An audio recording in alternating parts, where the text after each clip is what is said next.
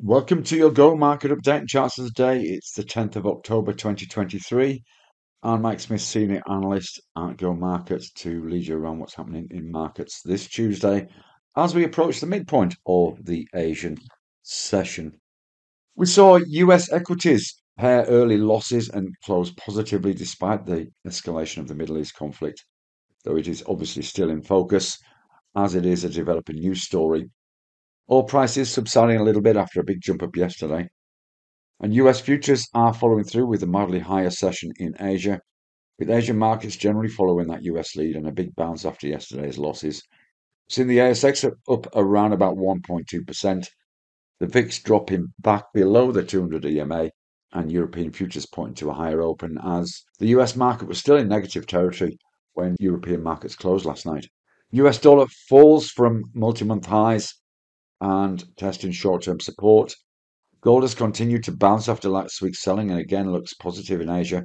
Likewise with copper, which bounced on Friday and we're getting follow through today as well as yesterday. And oil is pausing today after that big bounce yesterday and gap up. Bitcoin is still trading around resistance level around about 27,800, and the IMF meeting is still continuing. Little data of note today out, but tomorrow we have the FOMC minutes released, and US is that big CPI number.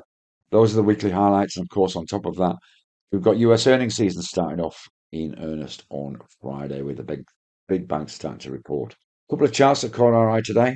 The GBPAUD Australian dollar is worth a look. We did have a test of this support that we hit back on the 5th of October. You can see here on the 30-minute chart that attempt to breach it in this morning's trading, but we've seen a bounce back up over it, and could be interesting technically if we start to move anywhere near this 191 level. Plenty of upside if we do that, possibly up to 50 or 60 pips in the first instance. On the ASX, we are quite liking Zero, which has had a really nice bounce off this support once again. This could be moving back up towards this key level at around about 127, which it tested in July. Certainly some significant buying pressure in today. You can see the volume already. And that move up to that 127 level would be a gain of around about 7% on today's price. So one worth having a look at towards the back end of the trading session. Trade safe and see you again soon. Bye bye for now.